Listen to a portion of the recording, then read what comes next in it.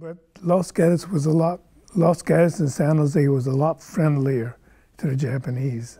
So we didn't feel any prejudice at all. We were there after camp in 1944.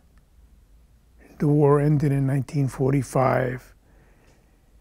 And when the atomic bomb was dropped in 1945, August of 1945, we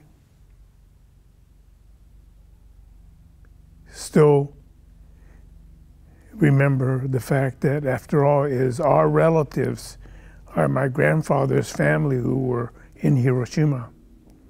And so we had great concern over what happened to them, because there's no news from Japan at that time. So we were very concerned about my grandmother definitely was. And in 1945, when the war ended, my grandmother and I were in downtown San Jose shopping. And then when the war ended, all the confettis dropped from the ceiling. And I remember the day when the war was over. I didn't know what was going on. My grandmother did. So immediately we came home, not knowing what's going to happen to us.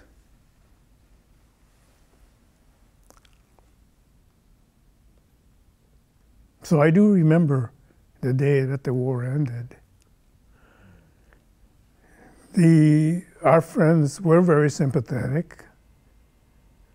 There was no hostility. The people of San Jose and Los Gatos were very kind to us. So we were very lucky.